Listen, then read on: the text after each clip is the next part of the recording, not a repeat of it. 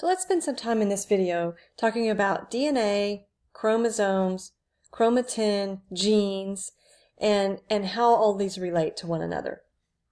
So let's start with DNA, or deoxyribonucleic acid. And in the cell, it exists what we call double-stranded, meaning we have two strands of DNA that are held together. So let's draw one strand of DNA. We'll draw this as if this was the backbone of the DNA molecule. And coming off the backbone, we have the individual bases. So remember that the backbone of DNA is the sugar phosphate backbone. So it's the same for all the nucleotides. However, each DNA nucleotide, there are 4 different types: adenine, cytosine, guanine, and thymine. So the DNA alphabet is only made up of these 4 letters. So let's say that we have a certain sequence of these letters on this DNA strand. Okay. These are G's. Now, this sequence would be as if you were reading a sentence in a book, right? The sequence of these nucleotides is important. And if we talk about genes, we're essentially saying a finite amount of these nucleotides on a specific location in the genome, in the total genome. So we're going to look at what we mean by that. So let's say in this little section of DNA, this one strand, this is the nucleotide sequence, A, C, G, T, A, C, C, so on and so forth. Well, there's going to be an opposite strand that's going to be complementary to this strand because they exist as double-stranded. So it turns out that DNA pairs in a specific way. We call those base pairs. And adenine always pairs with thymine. Cytosine always pairs with guanine. And so we can go through and we can write out the base pairing for the other strand.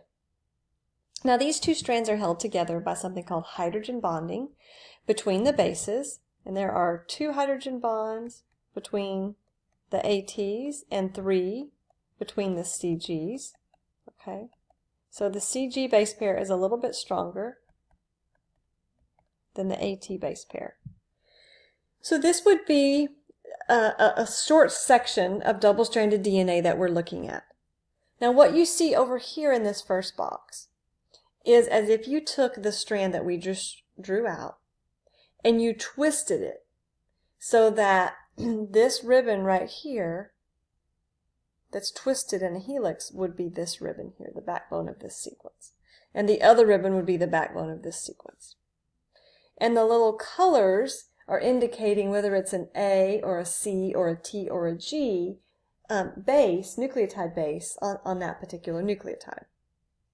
So this part right here that we drew out exists in this twisted ladder, and we call that a double helix. That is DNA. Now, our entire human genome has 3 billion of these base pairs. Okay, that would be one base pair. We also have 23 pair of chromosomes.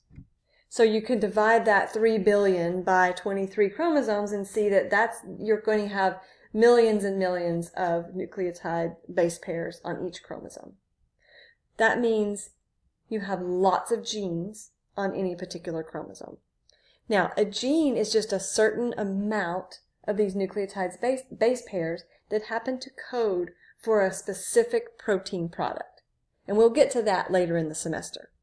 But what I want us to focus on today is what is chromatin and what is chromosomes, or what are chromosomes.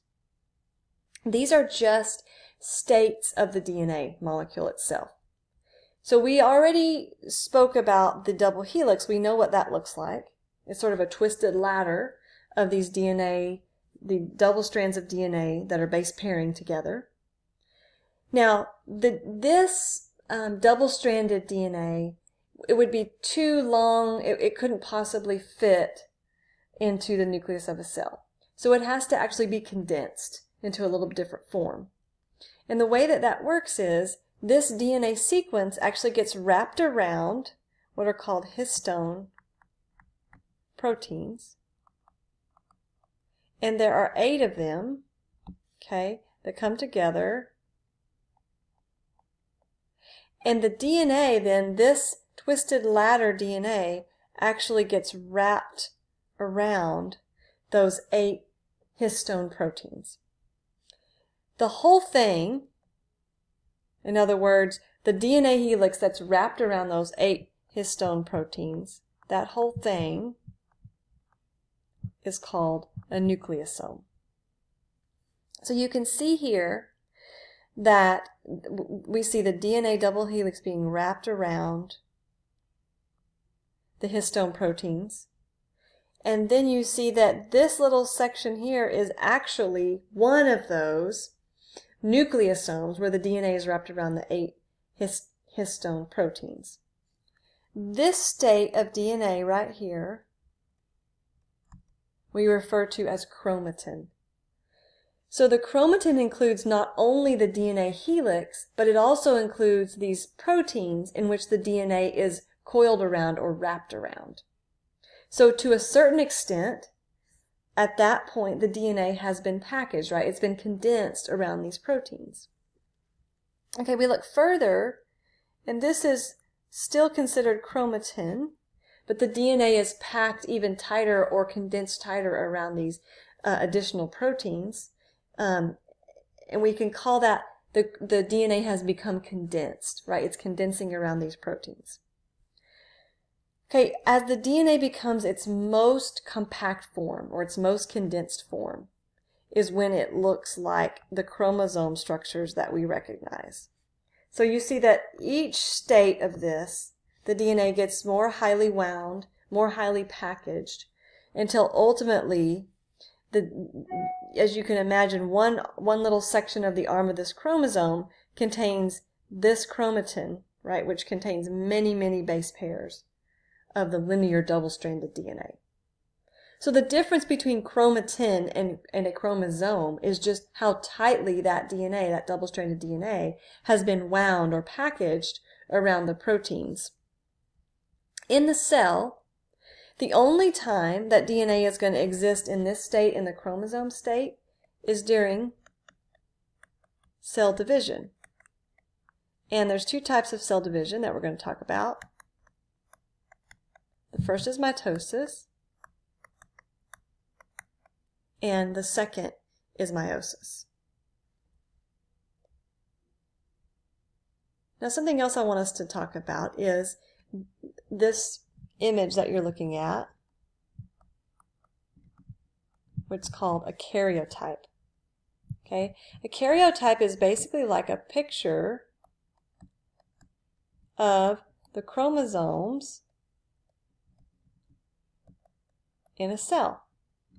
And as I mentioned to you, in a human cell, or a human normal body cell, which we call somatic, okay, I'm going to put this, that means body cell, a regular cell of your body, has 23 pair of chromosomes. So this karyotype represents a particular cell's chromosome makeup. And these chromosomes have been fluorescently labeled so that it's easy to identify them. The point of a karyotype is to look at what is the chromosomal state of a cell. So for example, an amniocentesis looks at the chromosomes in a cell. A biopsy for a possible tumor looks at the chromosome number and type in a cell. And so you see that these chromosomes are ordered from number 1 all the way to 22. They don't really look like that inside the cell, right? But a person who's trained to deal with these kinds of microscopic images started with something that looked like this, right, with all the chromosomes, and with a computer program has ordered them into this box here based on their size and composition from the pair of 1s all the way to the sex chromosomes. Now, all of them are paired, okay, except for this last pair. In this case, these happen to be an exact pair because it's 2 X's. So this is a female, right? This particular cell is a female. Where it wouldn't be an exact pair would be in a male, you would have one X and one Y chromosome. Okay. Now I want to talk about another type of chromosome count in a cell, and that is in the sex cells, which we also call the gametes. This would be egg and sperm. Okay, these don't have 23 pair, they only have 23 chromosomes. And that's because an egg has 23 chromosomes, a sperm has 23 chromosomes. When fertilization happens and the egg and the sperm fuse, then you have restored the 23 pair. Okay, that's how we have one set of chromosomes from mom and one set of chromosomes from dad, because the sperm and the egg each carried a set, and the first new cell, the zygote, has a set from both parents in that cell. Okay, we call the somatic cells in our body, we call those diploid. Okay, diploid, or 2N, means 2 copies of each chromosome. The sex cells then are haploid, and we can just represent those with N because there would only be one copy of each chromosome in either the egg or the sperm cell.